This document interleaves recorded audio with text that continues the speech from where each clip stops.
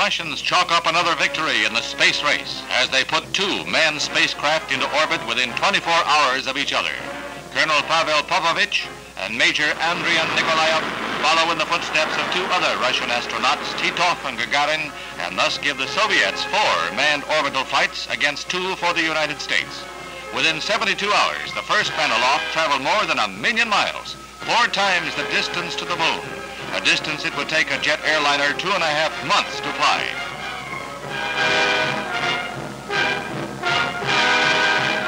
As Vostok 3rd orbited, Vostok 4 followed on its heels, at one time within 75 miles, proving that a contact in outer space was possible.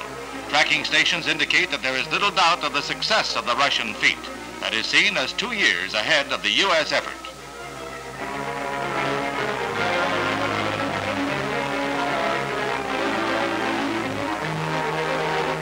The Soviets made the most of the flight in their worldwide propaganda and televised pictures of the astronauts from outer space.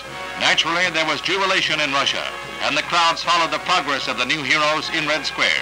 Other troubles were forgotten.